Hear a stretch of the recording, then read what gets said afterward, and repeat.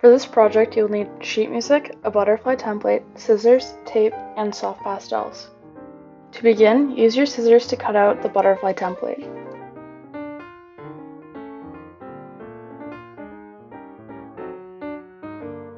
Next, loop a piece of tape and stick the butterfly in the center of your sheet music.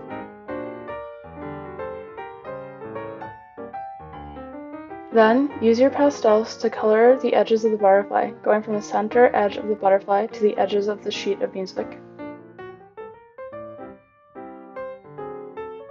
Remember to keep the butterfly flat on the sheet of music. Also, feel free to blend the bright colors together.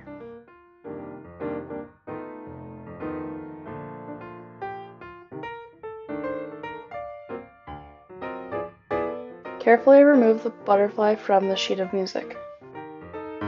You may add some lines or details with the pastels onto your butterfly wings.